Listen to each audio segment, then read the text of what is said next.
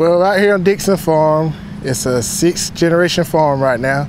It's 1800 and something when they bought this piece of land.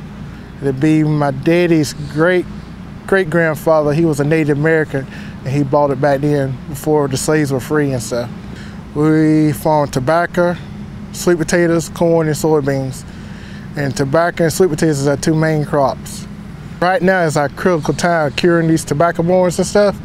And most times if a hurricane or lights come out, Horry Electric, they usually watch out for the farmers and get your power back as soon as possible and stuff.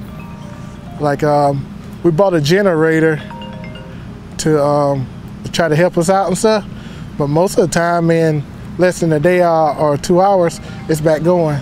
Dad? My dad, I remember hearing Dad said when they first moved over here, they didn't have no power and that, and they used to stay about 100 yards from where we're standing at. And he used to tell us how they used to put the milk in the ditch to keep cool and stuff, and how they used to heat water. And then when they first got power, I believe the first thing they got was an electric well. I grew up with most of everybody at Horry Electric. It's like they family. And when you call, most of the time everybody know you. I could go there to pay the bill, everybody know me.